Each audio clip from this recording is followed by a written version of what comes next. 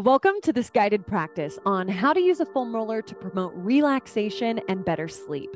Hi, my name is Jessi, and I'm a holistic fitness trainer, master yoga teacher, and massage therapist, here to provide tools that allow you to take your health and your well-being into your own hands. And the foam roller is an accessible and fairly cheap tool that you can use at home to relieve tension, which will help you recover quicker from a stressful day or from a hard workout. Today's session is going to be simple and relaxing, with a focus on increasing mobility through the spine, releasing muscle tension, and helping to increase the movement of fluid through the body, all which is going to help you get a good night's rest. For today's practice, you're going to need a foam roller. Foam rollers come in different sizes and different densities, and this is really a personal preference. As far as density goes, the harder or the more dense the foam roller, the more intense it is. So if you find that you're rolling and it feels very painful to the point where you can't relax, you probably need to take it down a notch and get a foam roller that is less dense or more soft. If your foam roller has little knobs like mine does here, that's also going to make it more intense. As far as the length of your foam roller,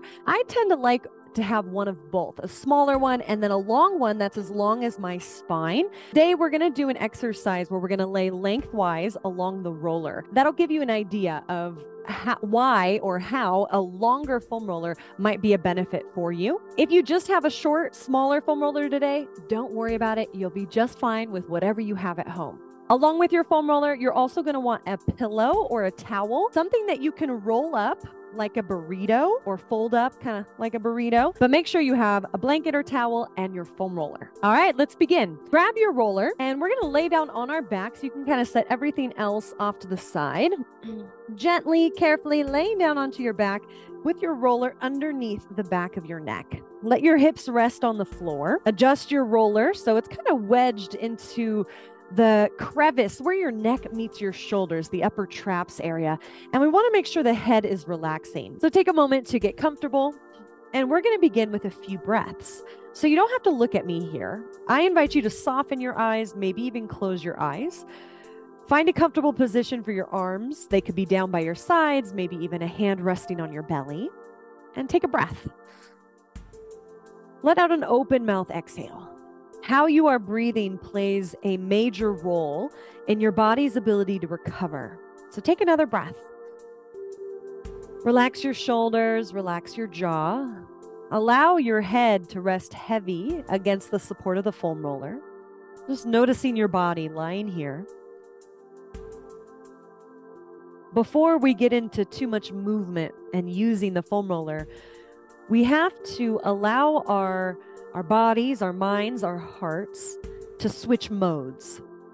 So all day long, you've been in planning, solving, doing mode.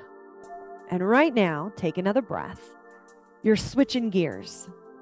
You're using your awareness and your breath to switch gears of the nervous system into the rest and digest part of the nervous system, the parasympathetic nervous system. Feel the breath coming into the body. Feel the breath going out of the body. It really is just this simple, this bringing awareness to your breath, giving yourself permission to be right here, this practice. Learning how to relax is a practice. And in our modern world, our go, go, go kind of world, it's a practice that we have to be pretty disciplined at. So remind yourself, I am here to practice slowing down. I allow my breath to soothe and nurture me. See if you can deepen your inhale a little bit more. Let the breath get into the belly. Lengthen the exhale a little bit more. I welcome this practice. And gently, we're going to turn the head to the right. And then turn the head to the left. Just feeling the pressure of the roller against the muscles in the back of the neck. Do that again. Just gently rocking the head side to side. And this is just, allow this to be a practice of awareness, a practice of witnessing without judgment, being patient with yourself, being okay with tapping the brake pedal, slowing down, switching gears. Bring your head to center. Knees are bent, feet on the floor. We're going to gently lift the hips and roll the roller into the upper traps. So for me, I like to kind of lean to one side so that I can pin the roller between that space between my shoulder and my neck. You know what area I'm talking about. The upper traps get so tight, and I'm pushing into my feet, kind of pressing, creating some pressure into the upper traps. And then I lower my hips down and I just slightly roll to the other side, pinning that roller into the upper traps, the space kind of at the top of the shoulder. Ooh. So your legs are working a bit here. Do it again each side. And when it comes to practices like this, it's about how you feel. So I'm here as a guide. I'm here to offer some suggestions, but what's most important to me is that you're listening to your body. If you need to scale it back, please do. If you find something else that feels good here, add that in. That's okay. You know your body best. And as you relearn how to downregulate your nervous system, you're really starting to listen to your body, listen to your tissues. All right, rest those hips down. Take a big breath into a soft belly. And let a big exhale out. Let's just do one more breath like that. Let the breath get down into the belly. Even think about breathing into your lower back. Now from here, we're going to roll over to one side and we're going to find our way onto our bellies. Now, the next part where we're going to use the foam roller is across the bicep into kind of the front of the armpit. We don't want to go in the armpit, but the front and the pecs. So I'm going to lay on my belly with my arm out to my side. I'm going right above the elbow crease into the bicep. And I'm just going to roll back and forth just like this. Ooh. Now I'm kind of using the arm that I'm not foam rolling to kind of push myself back and forth, just gliding along the bicep. Ooh. And take a breath. Trying to relax the arm over the roller as much as possible. And sometimes you might find an area, like I'm feeling, oh, this is definitely, I have a knot or a bundle of muscle tissue in this bicep. And so I'm going to say, okay, right here, I just want to hang out for a moment. I could rest my head and just little bounces, breathe, rotate the arm in different ways. Oh, and you'll feel it when you're on a knot. It kind of rolls over, feels bumpy. Whew. And you're going to make your way on this bicep all the way to the front of your shoulder, into kind of the front of your chest, into the pecs. And depending on what you're working with here, it's totally up to you. You can go all the way into the pecs. And I like doing little rocking motions like this, kind of back and forth, back and forth. Big inhale, big exhale. Trying to keep that arm, the arm that you're on, keeping it relaxed as much as possible. And once you feel complete on that side, you're going to do your other arm. And the thing about using the foam roller is you're kind of rolling around on the floor. So you're not going to stay in one place. You're going to be rolling around a little bit. So other arm, we're going in the bicep. Ooh, hello. Trying to soften the face, relax the jaw. If you find an area where you need to kind of hang out, double back and forth, you might do that. Our biceps and our chest muscles get really tight throughout the day because we live in a very forward moving society, right? Everything's in front of us. We're grabbing things, we're pulling things, we're typing on the computer, we're holding the steering wheel of the car, and all that takes some biceps. So as we use the foam roller, pressing it or compressing it into the muscle tissue, it's almost like squeezing out a sponge. That's the way I like to think about it. So adding that pressure is like squeezing out the sponge, getting rid of, the junk that's in there, cleaning it out a little bit. Take a breath. Remember, try to relax that arm over the roller. We're going to do the bicep into the armpit a little bit, front of the chest. And you might have to turn your roller. I noticed here, I was like, hold on, I want to turn my roller a little bit so that I can get my chest. When you're using the roller, we're not trying to roll bone. We're trying to roll muscle. So you got to find the angles where you're getting into this tight muscle tissue. All right, once you're done with both arms, we're going to come up into all fours, and you're going to grab your blanket. Now, your blanket can be folded like I have it here. You could also roll it like a burrito. And we're going to place this blanket underneath, right where your belly is, your belly button is, so right across the front of the belly. Now, you could rest your forehead on your roller or your yoga block, or I'm just going to lay the back of my hands here. So you have, and find a good position with that blanket. You might lay down and be like, okay, I want it a little lower or a little higher. Find a position that feels good for you. Relax your head, relax your shoulders. And right here, we're going to take 5 slow, deep breaths. And as you inhale, think about breathing into the blanket. Feel the stretch through the lower back. And as you exhale, let the body soften. Relax your face, relax your jaw. And do it again. Think about breathing into the parts of you, the parts of your body that touch the blanket. Let that breath arise from the inside, soften the outer layers, and then exhale, everything just relaxes.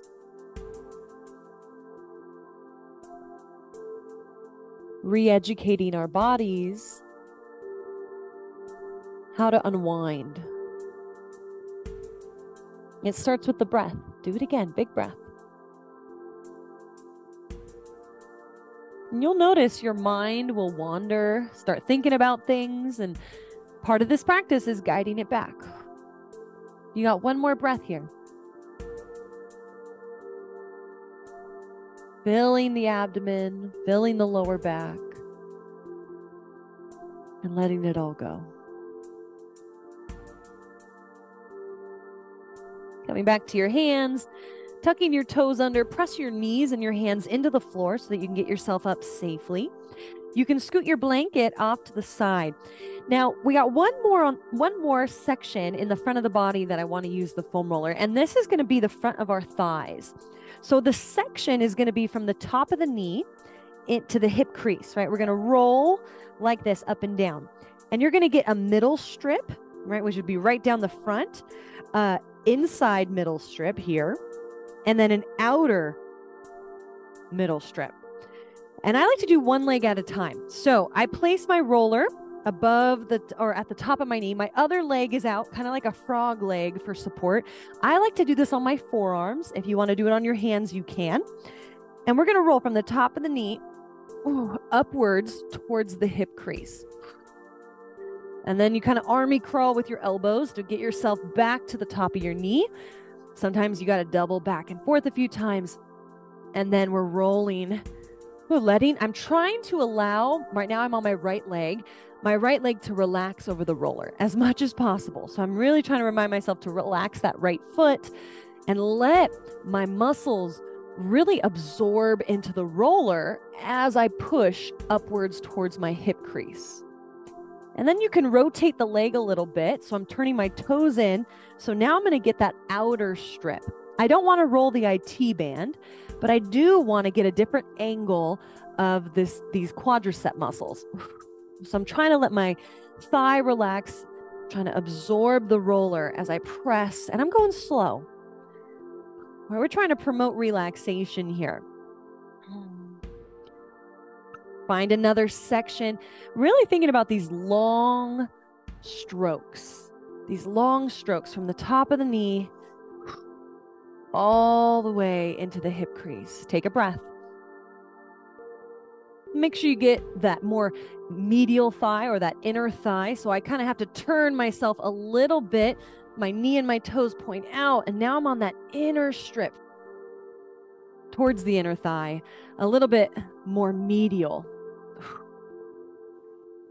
If there's any areas you need to double back and forth, you might do that. And then we'll switch legs. Just keeping this easy. And I know you might be saying, wait, Jessi, this isn't very easy. There's a little bit of work you have to do with the foam roller. The foam roller is an awesome tool because it starts at the top of your knee. It acts as kind of a massage therapist. I know it's not as relaxing as going to get a massage, but you're still going to get some of those same benefits. When a massage therapist is working your muscles, you know, they're kneading the muscle tissue, they're doing these long strokes. All that helps get the tension out of the muscle, promoting relaxation. Try to let your thigh muscle relax. Get a different angle. If you need to double back and forth over any super tight areas, do that. You got to breathe. And you might find an area, like I just found one here, where I'm like, that's definitely a knot. And so I'm going to hang out here. I'm going to do some gentle rocking for a moment. I'm going to breathe. And then I'll continue my way, pushing upwards towards my hip crease. Nice long strokes here. You got 2 more. Finding different angles. As you get the tension out of the muscle tissue, the tension, the tightness,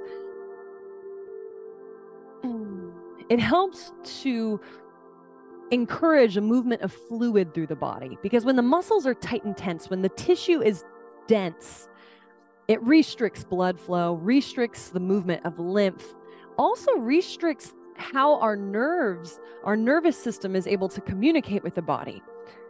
So adding this compression with the foam roller is a wonderful way to, wring out the dirty sponge, which makes it a lot easier for your body to move fluid through, getting rid of toxins, bringing fresh blood to the area. All right, finishing up that side. And now we're going to flip around and we're going to sit on the roller. Take a breath. I know sometimes rolling out the quads can be quite intense. And so if you need to shake them out a little bit, that's okay.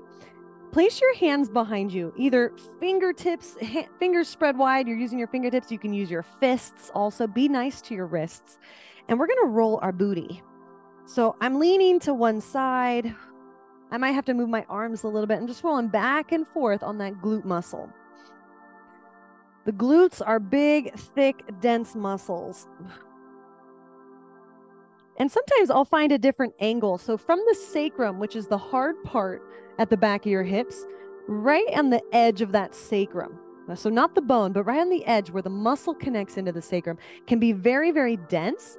So sometimes going sideways so that you can kind of scrape into that edge there where it gets that tissue gets really dense. And once again, this is about you finding what feels good for your body. You know your body best. Do one cheek and then you do the other.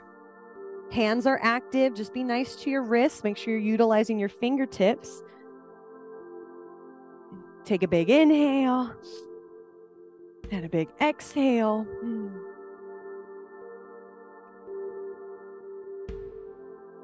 Now, our next move, this is where if you have a very dense, knobby roller, this might not feel the best. So you're going to have to play with what you have. And if your foam roller is too dense, you might just skip this part. We're going to go through it pretty quick.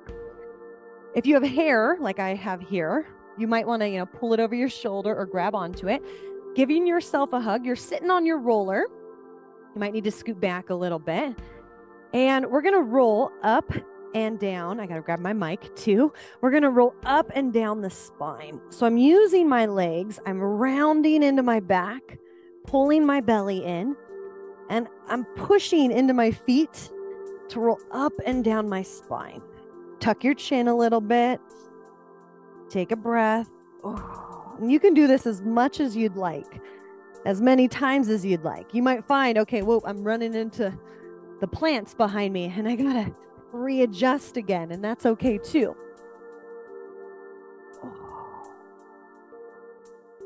And then we're going to come on up. Now you're going to turn your foam roller so it's lengthwise. If you are working with a short foam roller, make sure you have your yoga block or your blanket nearby. Your blanket or your yoga block nearby. So we want to make sure the hips are supported, and we're going to lay lengthwise along the roller. Now, even my roller here, my head isn't supported. So this is where I would grab my yoga block and I would find a setting with that yoga block that where my head is supported. If you're using a shorter roller, it looks like this. The roller will be right along in between the shoulder blades, right on the back of the ribs. The hips would start on the floor. I probably would, my foam roller, this short foam roller is pretty short, so I would still use a yoga block under my head. And then I would take my blanket, lift my hips, and prop my hips up on my blanket. I'm more in a long line. I don't want my back overly arched because we're trying to relax here. Arms by your sides, palms face up. And this is a good spot to just breathe. Big inhale, big exhale. If you feel comfortable, it really just depends on the equipment that you're working with. You could give yourself another hug and roll side to side in between the shoulder blades. And if you're working with a long foam roller, you'll be able to get the whole spine, maybe even, rolling out your booty a little bit more. You could even roll all the way kind of into the armpits. Use your legs, relax your face, take a breath. You get to play with that as much as you need to. And remember, you can also just lay here and breathe. This is a good spot to just relax. Re-educate your body, to down-regulate the nervous system, to switch gears, to release, so that your body and your mind and your heart can recover from your day. Whatever you're doing here, take one more breath. Slowly roll over to your favorite side. We're going to go back to where we started. So we're going to put our roller underneath the back of the neck. We're almost done here. Take a breath. Let your hips rest on the floor. Make sure you're comfortable. And you're going to take your peace fingers, so your first two fingers, and bring the fingers to your face right at the top of the jaw. So you're going to feel your cheekbones on the sides of your face, and then you'll feel where your jaw muscle starts, right? You can kind of press into there gently.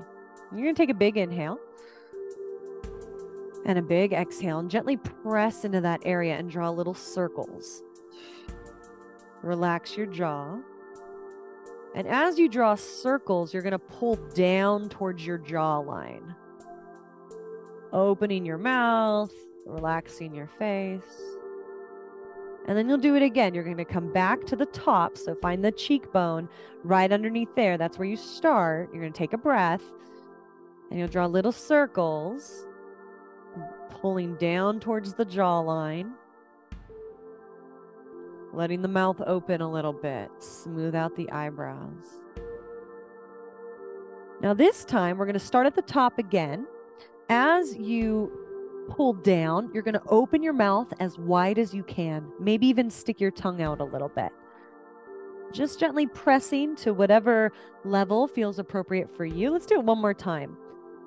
This masseter muscle, this jaw muscle, holds a lot of energy. And as we're trying to promote relaxation and sleep, this is a good muscle to release. And that's what we're doing with this. So fingers, peace fingers, press into that space, start at the top.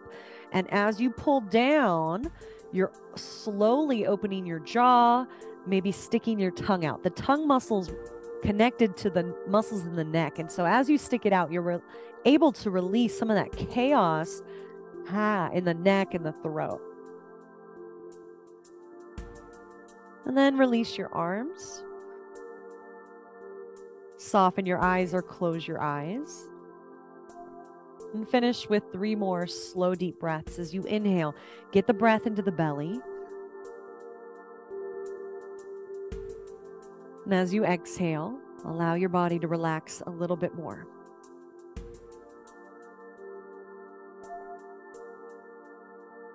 And do it again. Just tuning into this moment,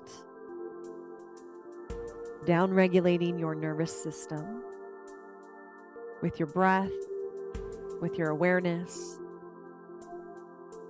softening the muscles, softening the body. You are welcome to lay here as long as you need to. It might be nice to rock the head side to side again. Whenever you are ready to come out of this, please roll over to your side first and then slowly come on up. So that as you're releasing or you're coming off the ground, you're coming up with a sense of centeredness, a sense of calm. Instead of, if we shoot up with our chin, we're going to cause a lot of tension in the back of the neck. So just be mindful as you transition. If you found this video helpful, please help me by liking and subscribing. Thank you so much for sharing this relaxing foam rolling practice with me. May you have a wonderful night's rest, and I hope to see you next time.